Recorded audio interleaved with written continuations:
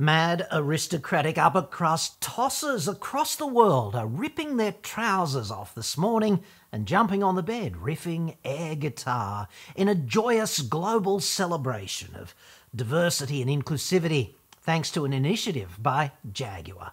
I know I was, riffing away quietly down there. However, there's just one small problem.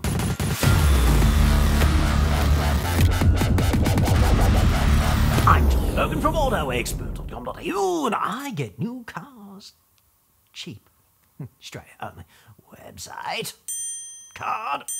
Jaguar and hashtag give her a crown empower 6 significant female creatives. This is brilliant when you think about it. It's exactly the kind of thing a completely irrelevant car maker should get behind and devote all of its available energy to. As a devout and admittedly woke feminist myself, I thank my deity of choice, Goddo, like she's up there on the moon. I thank Goddo that a company like Jaguar, as they say in America, I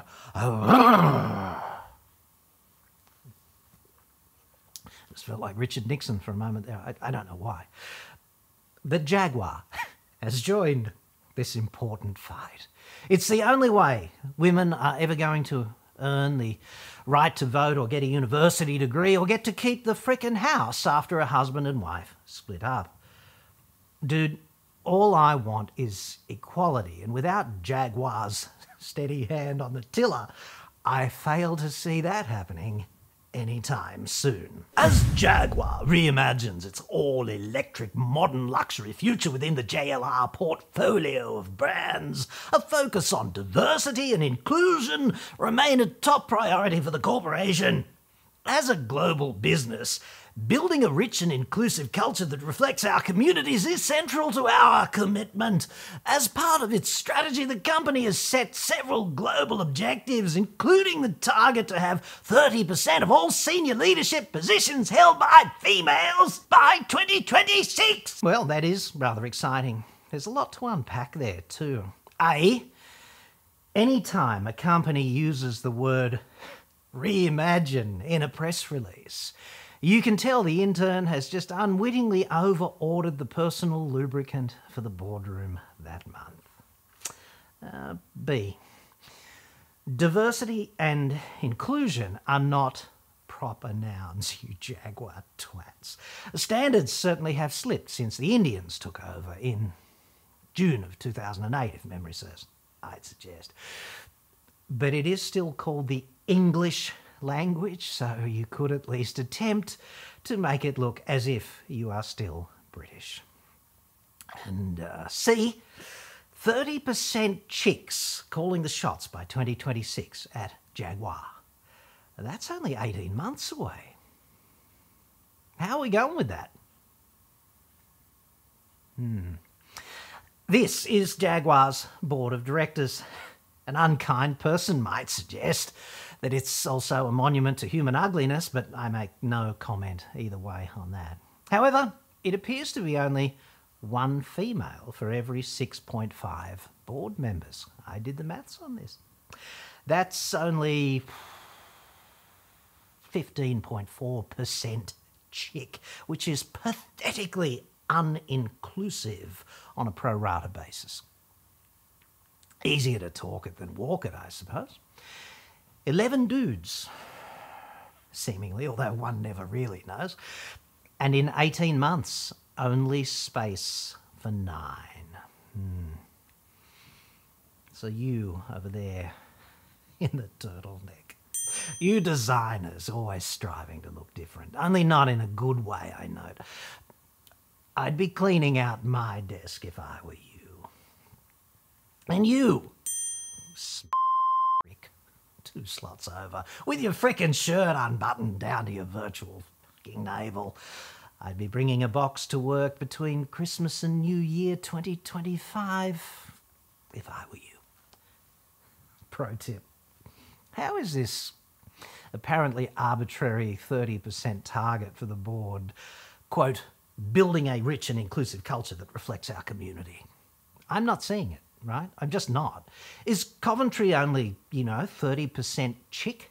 Because that would explain a lot. Alternatively, you could just make the whole business a meritocracy. Less focus on the chromosomes and just get the best person for the job. Diversity and Inclusion Board co-sponsors Barbara Bergmeyer and Francois Dosser, rhymes with, are also advocating for gender equality in the business and more widely in the industry. That's Frank right there, if you're interested. His job's pretty safe, I think, so, well played, son. And Babs, well, she's just up there on top, appropriately enough. To Babs, I would say, hear, hear, lovey. More widely in the industry, indeed. Because as sorely as diversity and inclusion, with no fucking capital letters, is lacking in significant art, I do hate women being repressed anywhere on earth. But I'd suggest this is hardly the front line of the battle for actual equality, is it? So why are we fighting here? This war's not going to be won during a skirmish for 14.6% more territory in this or that highly masturbatory boardroom in Coventry, that's for sure. If humanity is ever to achieve equality enlightenment, if only so extraterrestrials finally lift their fucking moratorium on contact, we need to take the fight to the real recalcitrant hot zones of male domination. If feminists are ever to achieve their objective of true equality across all of human society so that they can lay down their arms and live in harmony peacefully with the other half, which I'm certain is their objective, I'd suggest we urgently need more female hands on jackhammers, in quarries, screeding concrete, thermite welding railway tracks endlessly in the busted-ass Australian Pilbara, or carbon arc gouging in the Gadanish ship-breaking yard in Pakistan. There's a hell of a lot of work to do there, I know. Trades like boiler making and blacksmithing need to tear down their walls so that any young lady in middle school today dreaming endlessly of welding steel rebar in a strong crosswind, precariously perched 15 stories above certain death, doesn't have to bury her lofty ambitions and settle instead for working in air-conditioned comfort as personal assistant to the managing director. I fucking hate it when dreams get shattered like that. We clearly need more chicks driving the ladle in recycled aluminium foundries around the world and ejecting undesirables from seedy nightclubs at 3 a.m. I, for one, say fuck you, dude who hogs the limelight by glamorously unblocking the sewer, selfishly. What right do you have to prevent a young lady from enjoying the thrill you take for granted every day, that of climbing down the slippery steel rungs of a manhole? I mean, access chamber, sorry, no offence intended. Jesus, I mean, Gotto. What right do you have to prevent a young lady from enjoying the thrill you take for granted every day of climbing down the slippery rungs of an access chamber with a grubby nylon plunger clenched between your teeth on an exciting voyage of discovery deep into the unknown, culminating in the orgasmic frenzy of dislodging a gigantic number 2, which was gumming up the works and thus getting one of society's most vital networks back on track. That's on you, singing once again that system in the manner it's admittedly all male designers intended.